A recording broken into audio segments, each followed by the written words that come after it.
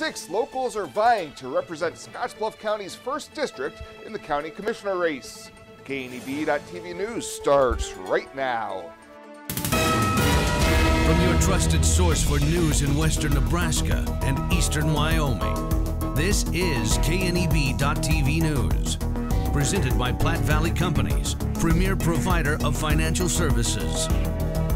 Hello, I'm Ryan Murphy. This is KNEB.TV News, powered by Platte Valley Companies. Thanks for joining me.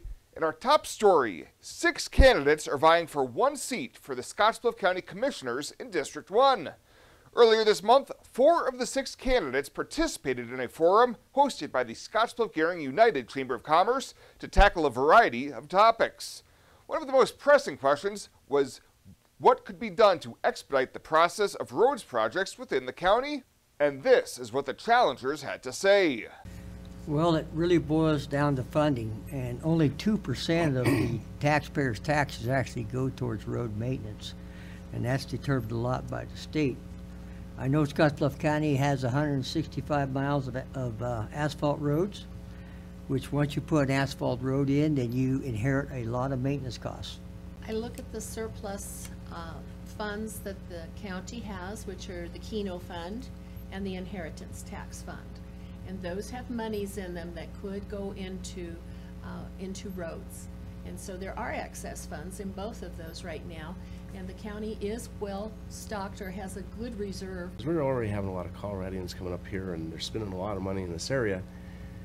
Maybe somehow we could have them almost fund road projects. I believe tourism could play a big part in helping fund our roads and help keep things maintained a little bit better. Incumbent Mark Reichert says now that the jail isn't costing the county money, we just need to continue upkeep on the roads. We got 165 miles of pavement in this county. We need to do 10 to 15 miles of overlay, chip sealing, whatever it takes to keep these roads up in shape. We got to do at least 10 to 15 miles. I mean, just do the math. That's what it's going to take. We got to do that every year. Thanks, Mark. Rex Wilson and Timothy Reichert are also running, but were unable to attend the forum. Well, Nebraska lawmakers have wrapped up the final day of the current legislative session and have adjourned sine die. Before doing so, Governor Pete Ricketts delivered his final address before the legislature and summed up their work over the past 60 days in one word. Wow.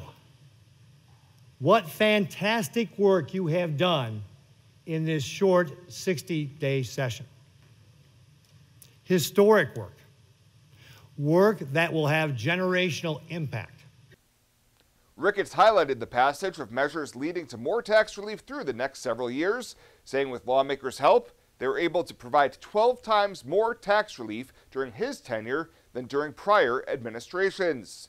The governor also noted additional state investments in public safety and water resources approved during the session, as well as lawmakers' work on more than $1 billion in ARPA funding. Ricketts said the entire legislative body should be proud of their efforts to pass truly historic legislation and thank them for their work. We'll have more news right after this. At Platte Valley Bank, we want to help you take advantage of every adventure. We know you have plans, goals, and dreams. Let us help you with them. Whether it is building, buying, or renovating, we have the home loan or home equity line of credit to fit your needs. Stop in and see us at Platte Valley Bank and let us help make your dreams a reality. You belong here. Platte Valley Bank, member FDIC, equal housing lender.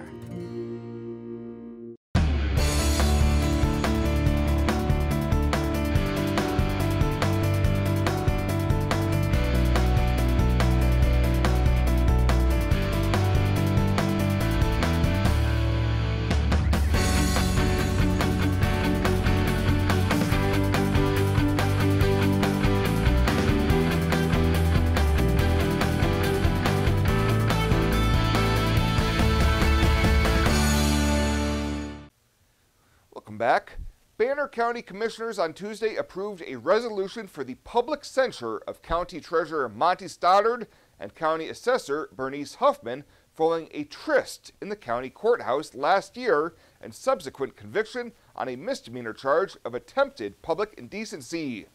In the resolution, the board said it did not condone the conduct of both last December, and they displayed not only poor judgment, but also failed to protect and preserve public property. It continued that the commission found the conduct not only lewd, lascivious, inappropriate, and reprehensible, but also offensive and disrespectful to the public, a betrayal of public trust, and unbecoming of Banner County elected officials. While the board noted they were without a legal mechanism to oust or remove elected officials from public office, they did state they believed it was in the county's best interest that both resign. The board approved the resolution on a vote of 2-1, with Board Chair Bob Post voting against it due to some of the wording included in the amended document. Well, it was a celebratory day in Gering yesterday as the Leadership Scottsbluff 32 class was able to present 2 sizable checks to 2 local nonprofits. Last month, the class hosted their annual Hoops for Heroes fundraiser, and yesterday were able to present more than $15,000 to both CASA and Capstone. Capstone Executive Director Monica Shambaugh says this money will go a long way.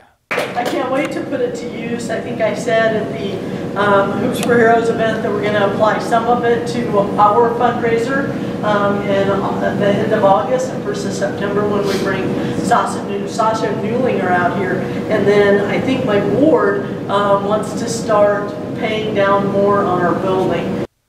She says Capstone's big annual fundraiser, the Light of Hope Breakfast, will be held later this summer. And Governor Pete Ricketts announced that all U.S. and Nebraska flags are to be flown at half-staff on Saturday in honor of Congressman Brad Ashford, who passed away earlier this week. Ricketts said Ashford was a dedicated public servant who cared deeply for the state of Nebraska. Ashford served Nebraska's 2nd Congressional District in the U.S. House of Representatives from January of 2015 to January to 2017. Ashford also served a total of 16 years in the Nebraska legislature. He was a state senator from 1987 through 1995, and again from 2007 to 2015. Flags will be flown at half-staff beginning at sunrise on Saturday until sunset on the same day. Well, coming up for the break, Bill Boyer in with your weather, Chris Cottrell with your sports. KNEB.TV News will be back right after the break. There are times in life when you just have to say, this is a no-brainer, and we are doing it. And right now is one of those times. Renewal by Andersen makes the best windows you can get. They have more 5-star customer reviews than anyone in the industry. And right now you can get Renewal by Andersen windows with no money down, no interest, no payments for a full year with approved credit. A full year. Book your free estimate right now at rbawyoming.com. Renewal by Andersen. This is one of those times in life. It's a no-brainer. We're doing it. The Verizon family is full of frowns because they're spending too much for their unlimited data and phones, while the Viero family is all smiles because they're getting 4 lines of unlimited data with 2 free Apple iPhone SE for mom and dad and 2 free LG K31 smartphones for the kids, all for just $100 a month. They're saving so much, they're able to get Fido. Find out how you can too at Viero.com or your nearest Viero store. Viero Wireless, keeping you connected. This is KNEB.TV weather from the KNEB Storm Center, your trusted source for weather.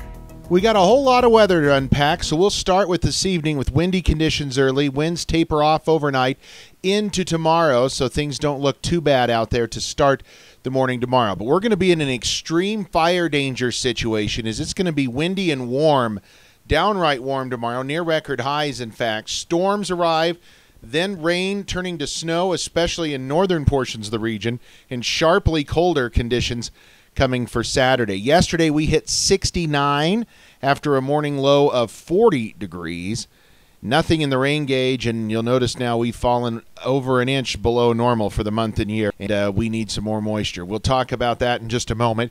Let's show you what we've got happening first here. Lots of colors going on the maps. Here, too much to even get to, but we'll show you what we have.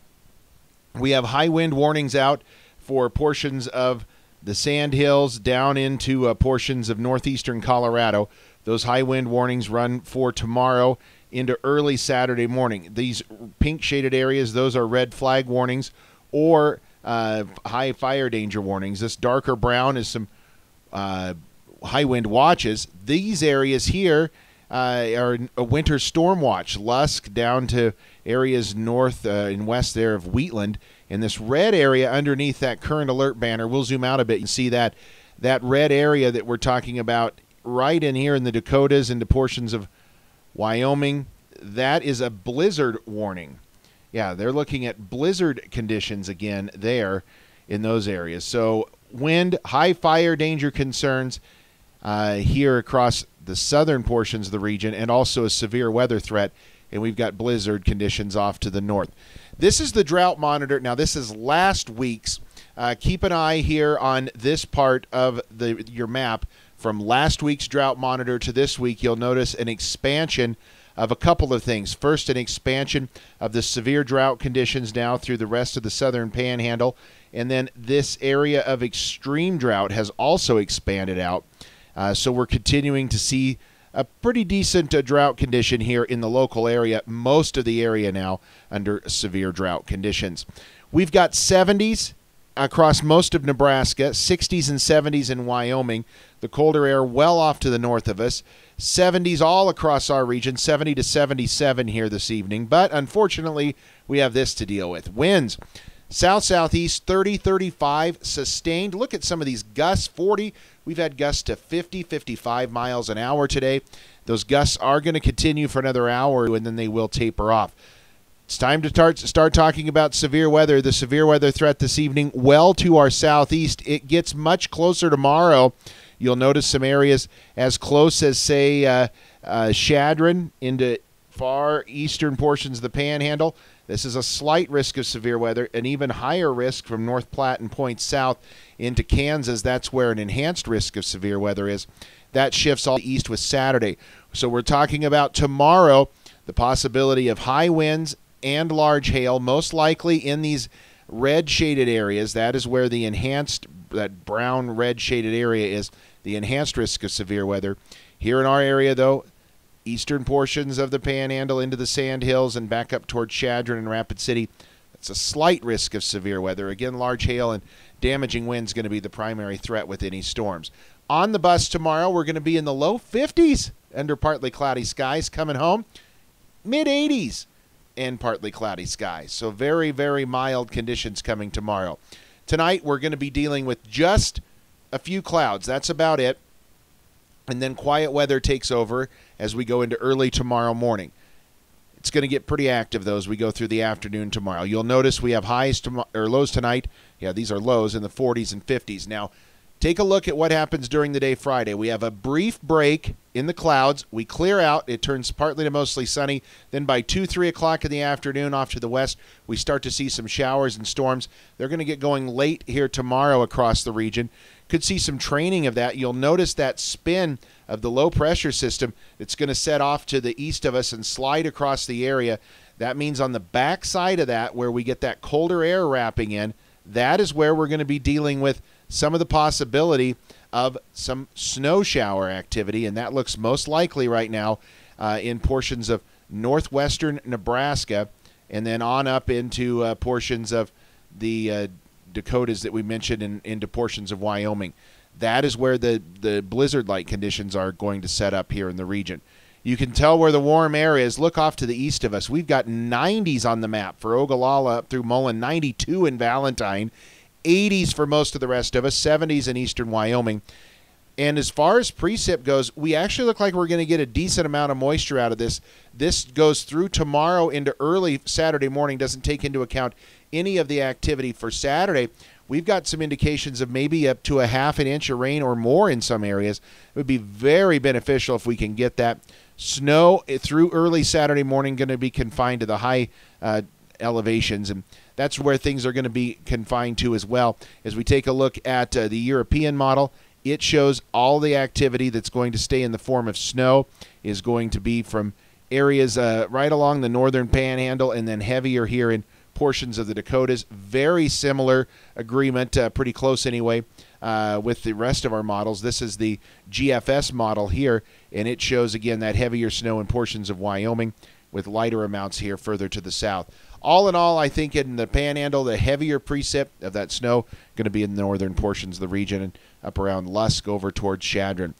49 tonight, mild with partly cloudy skies, windy especially early. Tomorrow, windy and warm. Some storms are possible late. They should hold off till most of the day, even into the evening hours before we get anything in here. And then sharply colder, a drop of some 40 degrees as we go into Saturday. Sunday, we're windy, about 50. Look, by next week, though, we come out of this system Tuesday, Wednesday, Thursday, upper 70s to near 80 degrees and not a ton of wind next week. Morrill County Community Hospital and the behavioral health providers are here to help. Amber Dean specializes in mental health care, which includes medication and therapy across a person's lifespan. Melody Lacey helps people deal with a wide range of behavioral problems, from depression and anxiety to child psychiatry. Our dedicated team is committed to you and our community every time. At Morrill County Community Hospital, Bridgeport, Nebraska. Exceptional care right here at home.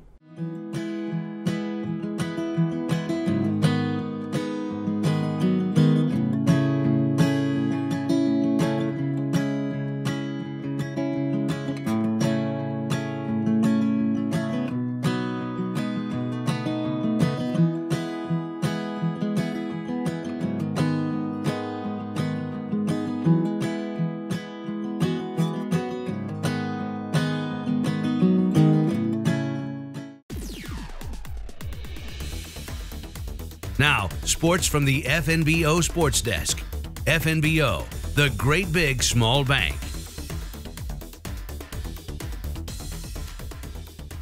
Scottsbluff High was the location yesterday for a sit-down with a brand new Bearcat.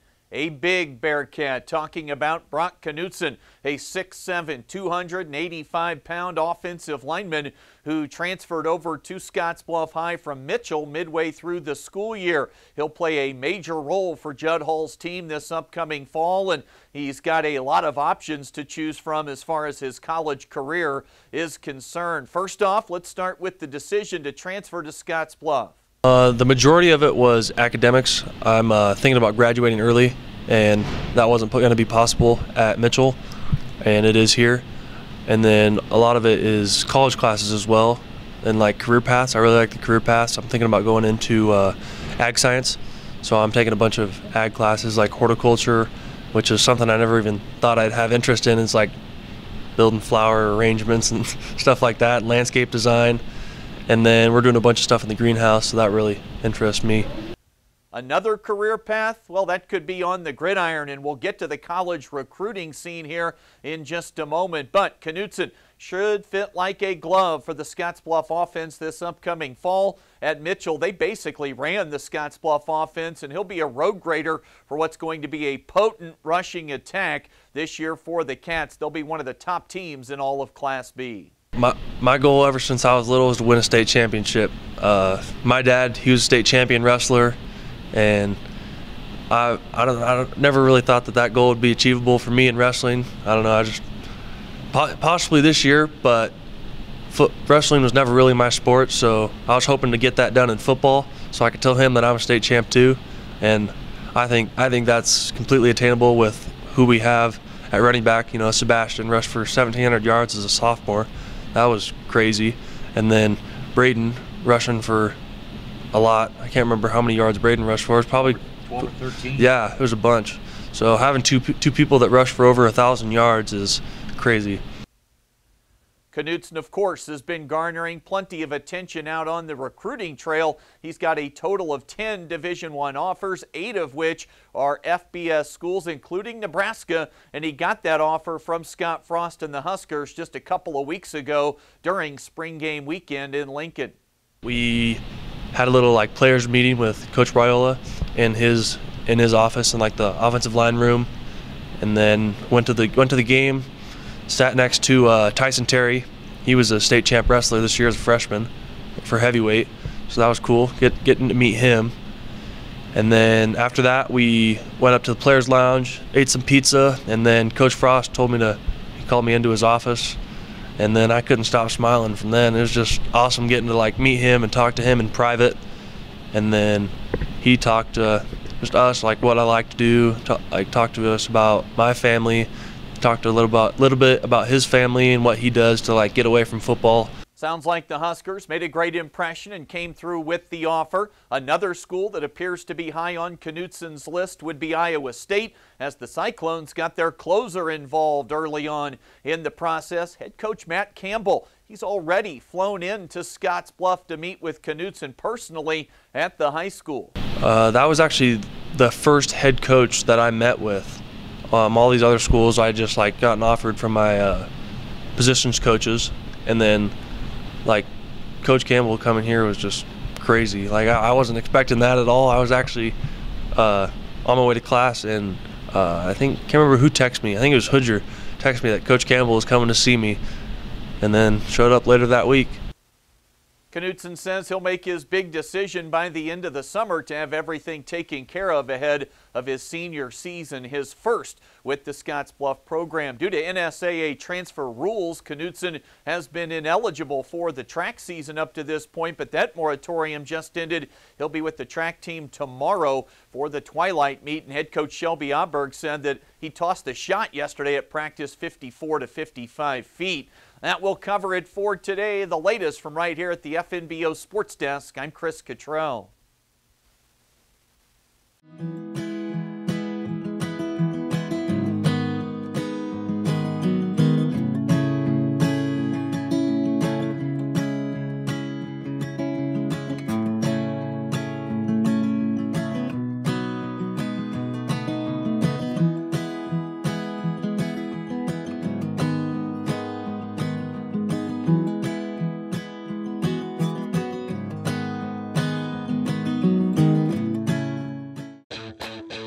The 5055E from John Deere features the value of choice with a cab or open station, two-wheel drive or mechanical front-wheel drive, and transmission options, in addition to easy-to-use controls and loader compatibility.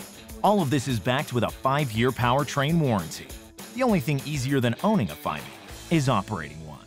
See your John Deere dealer for details. Visit 21st Century Equipment with locations in Scottsbluff, Torrington, Bridgeport, and Alliance. Developing solutions, delivering success.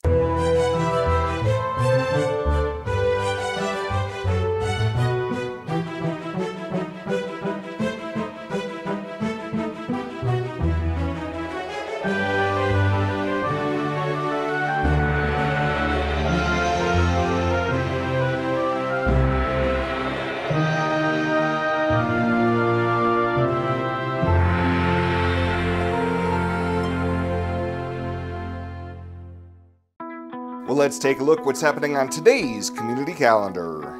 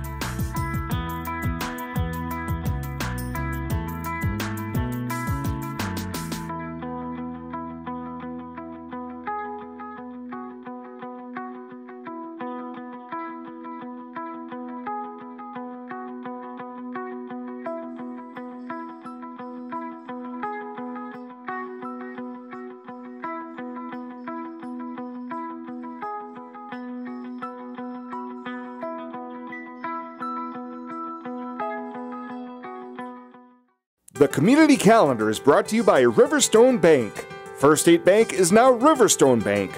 Community strong with the same people you know and trust.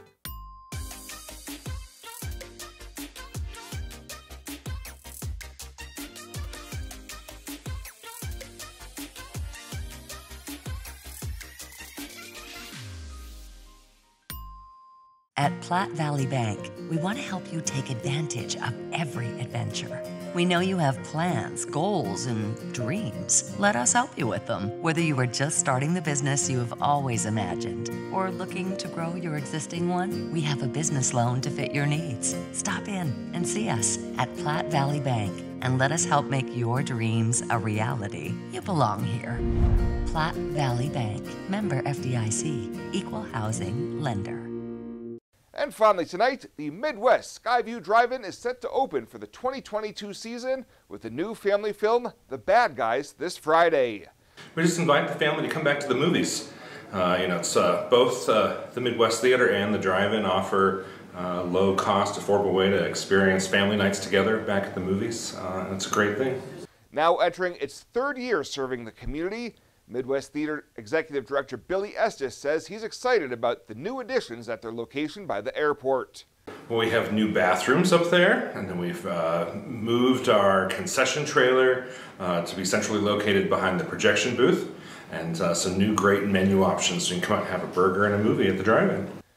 Estes says they are always looking for volunteers to help at both the Midwest and Skyview.